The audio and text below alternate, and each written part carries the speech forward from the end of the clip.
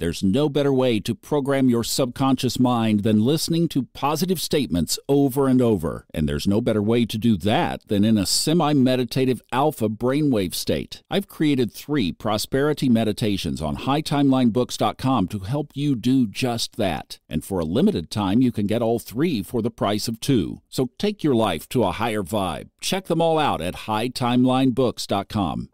Welcome to the Old Soul, New Soul Astrology Podcast. You know, one of the miracles of astrology is there are so many varieties and ways you can do it, and they all work one way or another.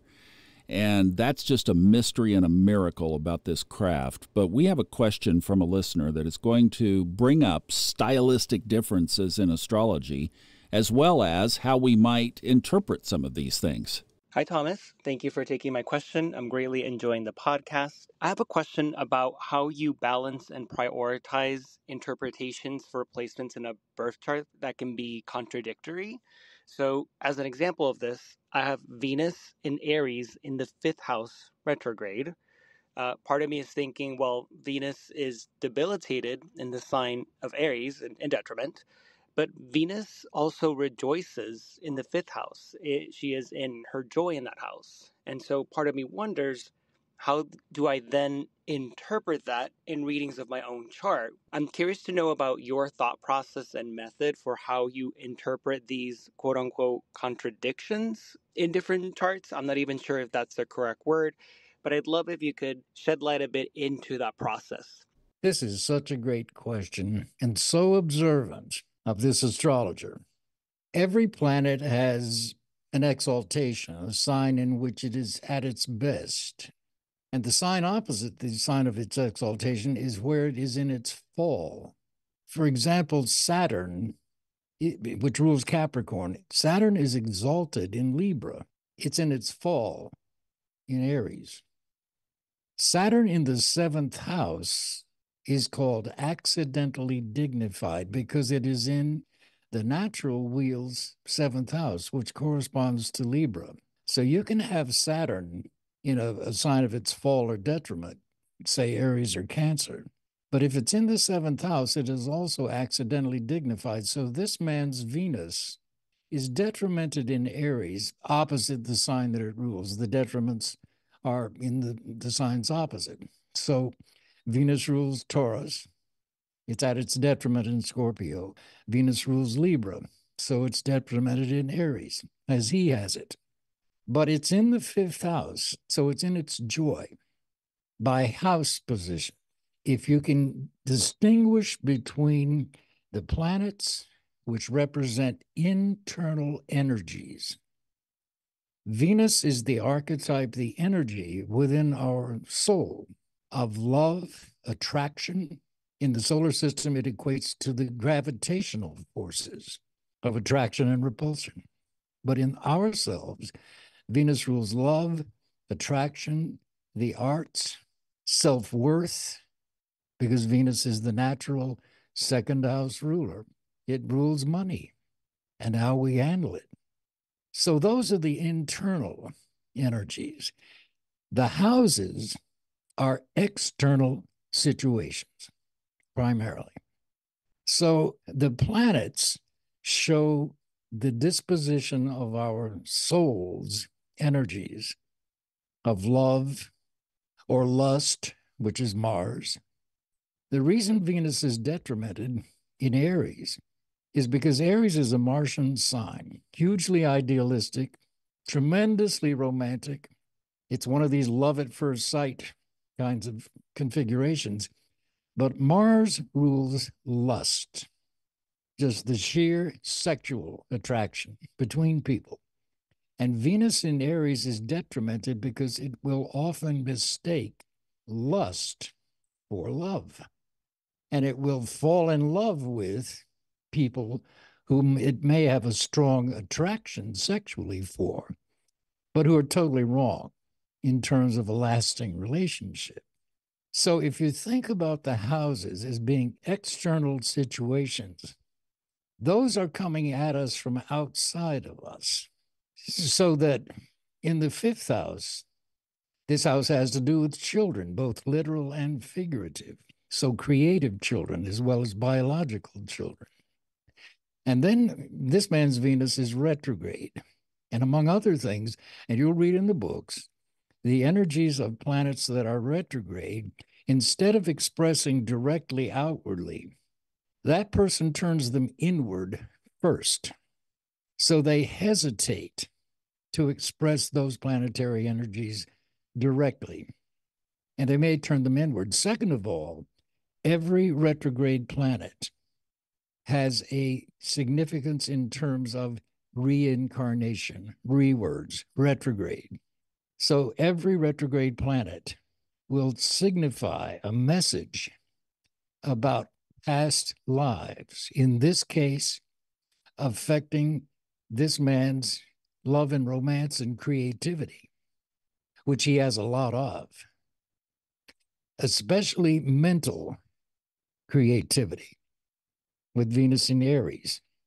But he doesn't trust it because of the retrograde. So his mission is to learn to do that, learn to trust his creative instincts, his creative inspiration. He has incredible intuitions about people. So if that begins to give you an idea of how to think about the planets in their exaltations and falls or detriments, as well as the houses where they're accidentally dignified. The houses for each planet, for example, Venus is exalted in Pisces. It is accidentally dignified, Venus is, when it is in the 12th house, which in the natural wheel is the house of Pisces. So, and you can find all of this online, but it's, I think, hugely important to know these things, because now you're getting into some real important but subtle distinctions that the horoscope is trying to tell you about. Now, that may springboard us into some more discussion here, Thomas. Well, I'm thinking about styles of ways that people practice astrology, and some styles, more toward the Hellenistic styles, which are experiencing a renaissance, they focus greatly on this. Nighttime, the sect, the whole thing about that, like that's a really big part of interpretation. And then others discount it almost completely because the focus is more on the soul growth, and every placement contributes to the path of our soul, and it's all favorable, or it gives us the hurdles and the challenges to overcome. So it's not good or bad, it's part of our journey. And both work. I mean, I think both styles are incredibly beneficial. So as you've watched this over so many decades and with so many people and so many different charts, what do you see as kind of is the balance that, like what you just described, that there is part of this that does, yes, it is something that needs to be acknowledged? Well, in terms of the strength of the planets, there are a lot of, there's several considerations. First off is angularity. Is a planet in the 1st, 4th, 7th, or 10th? Because the angles are strongest. Or is a planet maybe in the 9th house, but near the 10th cusp? The nearer a planet is to, or a planet being angular, the stronger it is in the chart, stronger its influence. Second strongest is in the succedent houses, the 2nd, the 5th, the 8th, and the 11th. The third level of strength is in the cadent houses, the 3rd, 6th, 9th, and 12th. So there's that aspect to the strength of the planets. And then, of course, there is the sign that the planet is in, whether it's in a sign of its exaltation or fall, or a sign that it rules, or if it's a sign of detriment, and so on. And then third are the aspects that it makes. Because you can have a planet in fall or detriment that is very beneficially aspected, say from a trine with Jupiter or Venus, which means that the person is likely, even though the planet is in its fall or detriment, they are likely to learn from their mistakes involving that planet and its house position and so on, and grow and evolve positively through their mistakes. Whereas you can have a planet in its exaltation, but if it's negatively aspected by, say, Saturn, that person may repeatedly encounter mistakes, despite the planet being in its exaltation. The way that they express that planet will arouse competition or rejection or conflict until they become conscious of it through astrology and maybe psychology as well. I hope that's not too confusing. No, I think that's a really good basis that we should all keep in mind as we approach our chart and look at these various positions. You know, I've got Venus in Virgo. Oh, I wouldn't wish that on anybody. So it's in its fall. Yeah, it's in its fall. And so is Pluto is in Virgo as well. They're not in a conjunction. They're 15 degrees apart.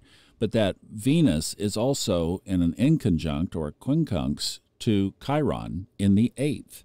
And have I had troubles around the whole area represented by the 3rd and the 8th houses relative to sex, sexuality, marriage, and money as well. And OPM, I mean, that's the focus du jour with my family right now, is that. So when I look at that and I think, wow, yeah, okay, I came to cross some hurdles in this life, and they have certainly presented. Yep. I can second that emotion. Yeah. Yeah. So the thing is then we just kick into the realization that we are here to grow through those areas. It's fascinating. The older astrologers never did assign exaltations and falls and so on to Uranus, Neptune, or Pluto. The contemporary astrologers do, but I don't. I just stick with the Chaldean planets and their signs of exaltation and fall. But it's fascinating to, especially what this man mentioned. I don't know, but he may have Sagittarius rising if he has Venus in Aries in the 5th. He may have Sagittarius rising, which is, of course, ruled by Jupiter. And that Venus in Aries will trine his first house if that's the case. So that through Sagittarian means, he can learn to maximize his Venus in Aries. And Sagittarius has to do with higher learning, higher thought, philosophy, metaphysics, spirituality, astrology, which I consider a philosophy. And it's through those things, because Venus in Aries is basically a very immature position for love and romance. And if it's in an early degree, it's even more immature. If it's in the first decanate, the second decanate of a sign, third decanate, the third decanate is always more mature. I have my moon in 3 Aries, for example, very immature moon. So I've had to learn to do my best to overcome the childishness of it. And if his Venus in Aries is also in a very early, and Aries as a sign, it's not so much, it is immature in a sense, but it is so concerned with self-development. And it's an intuitive sign in analytical psychology. It's a fire sign. And they are all about the self. Yes, that can look selfish to other people. It doesn't have to be, because they can be incredibly generous. But what they are really all about is how far can I develop myself in this life? So it's a hugely personal experience of life. With Venus in Aries, the real message is, what does it mean to truly love myself? They will tend to seek love and approval through somebody else when they're younger, through romance and marriage, and it never works until they've truly learned to love and value themselves first. Be true to yourself. And then your relationships will also be with people who are being true to themselves. So Venus in Aries retrograde in the 5th can wind up in codependent relationships until it becomes conscious about, who am I? What do I love in myself? Am I developing those gifts and those interests and those talents? Even if developing them means I'm not going to get married or have children, or Do I want to get married and have children and place those responsibilities over my own self-development? That's the quandary with that position. Over the years, you went from stumbling into a bookstore in 1965 to that kind of synthesis about not only psychology, but how astrology fits into it, to how we reconcile modern and Hellenistic, the whole package. How did you get to a point of being able to see the patterns like what you just described of just that one particular position of Venus in Aries? Practice, practice, practice. Years. Yeah. You know, I think when we all start out, Thomas, I'm a natural skeptic, but I'm also very pragmatic. And I say this to clients all the time. If astrology is so great, or metaphysics or spirituality, all these studies are so great, then they had better make me happier, healthier, wealthier, and wiser. Otherwise, what's the point? So I test everything. And the only way for me, I read everything I could get my hands on. And I mean everything in metaphysics and psychology, starting with the Tibetan Book of the Dead and on, Carl Jung and all of them, Adler and every psychologist I could find, every metaphysical book. But I practiced. I started, of course, with my own chart, but then reading people's charts and seeing what worked and what didn't. And over time, like we all do, I was as insecure as anybody starting out. But over time, you realize, ooh, this works. That doesn't work so well. So you discard the things that may not mean much to you or work very well for you and hang on to the things that do. And over time, you realize I'm getting more and more confident in what astrology really is for. The thing I love about it is you can never get bored with it. It's the only thing in my life that you can't get bored. Every chart is different. Every reading is different, and you're always learning, which of course I love. And so does this guy with Venus in Aries. So right there, what you were just talking about. So Venus in Aries in detriment, and you said that the thing that you strive for is to love yourself first. And then here's another characteristic that you just mentioned, that this guy likes to continue learning. Where did those come from? Well, Aries is a very bright sign. And the retrograde condition, and with Venus in Aries in the 5th house, it's basically learning to truly love his talents. And the key to that is Joseph Campbell's phrase, follow your bliss. Your bliss is really shown by Venus, but also at the 5th house. And that house also has to do with hobbies and avocations and talents, artistic and creative talents, and so on. They can be in scientific fields. You can certainly be creative as a scientist. But it's finding and discovering. And so one of the questions you could ask somebody like this man is, what did you want to be when you were a little boy? What did you dream about being? What were your hobbies? What did you have as a hobby or a love that you gave up on because it didn't seem like you could ever make a career out of it? Go back to that and look at the elements of those interests that you truly loved and begin to figure out a way to make a living out of them. It's a very good aspect for being self-employed, that Venus in Aries retrograde. So that's the kind of themes that position would show, is be true to your own loves. It's not about, look, have as much fun as you want to, sexually and romantically.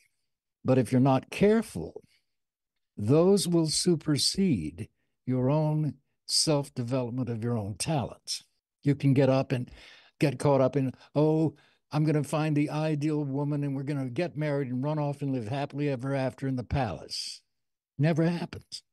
But they can go through life, and I've known people who do. They'll be 80, and oh my God, I'm in love. Meanwhile, they've been through 4 husbands, and they're estranged from their 6 kids. But they never develop their own talent because they've been so preoccupied with the external affection, when it's really the internal, healthy constructive, love of what you've been given, what yourself is here for. And once you begin to do that old phrase, love thyself, you can't expect somebody to love you if you don't love yourself. All those cliches are true. And that's the message of that position. Brilliant synthesis, and it is just pulling it all together from all the different components. Well, thank you, Robert. That is fascinating. And, sir, I hope that answered your question well. I think it did. And if you'd like to learn how to do that, we have a couple of resources around here. You can find them on the funastrology.com website. We have a 101 course. If you just need to learn how to speak the language and you want a completely self-paced course, the 101 course will get you fluent to where at least you can know what ground you're on and you can start to synthesize. Then, if you're in an intermediate level and you really want to take it up, we have our horary course, which is Robert's specialty. It's kind of his signature course, and that has so much information, particularly on things like the houses. Goes in incredible depth on Mark Edmund Jones' material, synthesized into Robert's material, synthesized into how do you put it together to consider timing and yes-no questions and answers to things and being able to navigate around the chart. What house rules this particular situation? And also the consultation chart is in there, which is brilliant in and of itself. So we have a lot of resources that can help you get from beginner to basically master right there just in those two courses. So I hope you'll check that out. And if you'd like to leave a message like this guy did, go to the top of Fun Astrology. In the upper left is an orange button, and you just hit that, and you can leave it anonymously. You don't even have to leave an email. Thank you so much for listening. We'll see you next time on the Old Soul, New Soul Astrology Podcast with Robert Glasscock.